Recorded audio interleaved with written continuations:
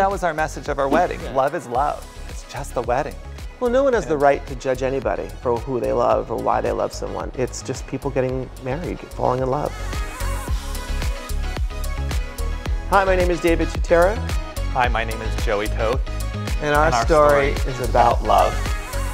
It's actually a fun story. So we were introduced via my very close friend and your sister.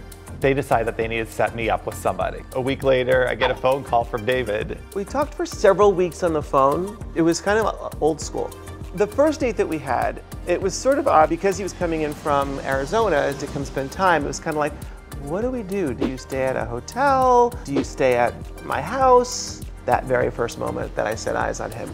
It's like a movie. I know it sounds ridiculous, but it was. That's what I always laugh about. Yeah. Because it's coming down the escalator in an airport and there's David waiting for me for the very first time that we meet in person. We went to the Soho House for our first date, actually. That's right. David had his 2 hamburgers well done, and we went to Disneyland for our second date. That's right. I would have failed that test if I had to give all that information. Oh my gosh. I knew that Joey was the one when I met him. When I proposed to Joey, Cielo, which is our daughter, was an equal part of the proposal process. She knew that she had her line that she had to say, which was, will you marry us? We did it. Myself and Cielo did it in Hawaii. On your birthday. On my birthday, because I wanted my birthday to become about us. That's right. We went to the Black Beach. I proposed to him there. He didn't even know what was going on. Cielo was perfect. This was the most perfect location for that moment.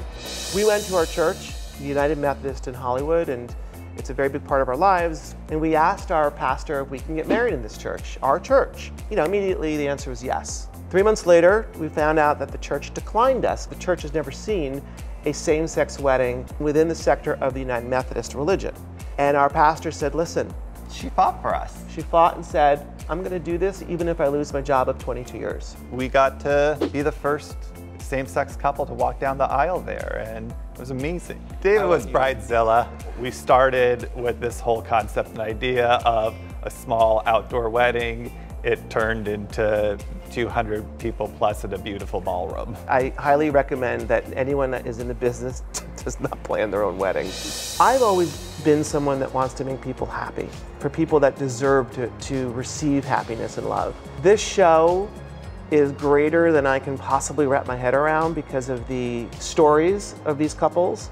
This is about making now other people happy and making an impact for them to pass it along. And for me, I'm just so proud of David, of when I hear of like what he's done for people. And it's not just the couples, all the different vendors and people in the industry that come up to us when we're out, that he's changed their business, he's changed their life, his inspiration that he's given. And so for me, it just makes him proud to be my husband. Thank you.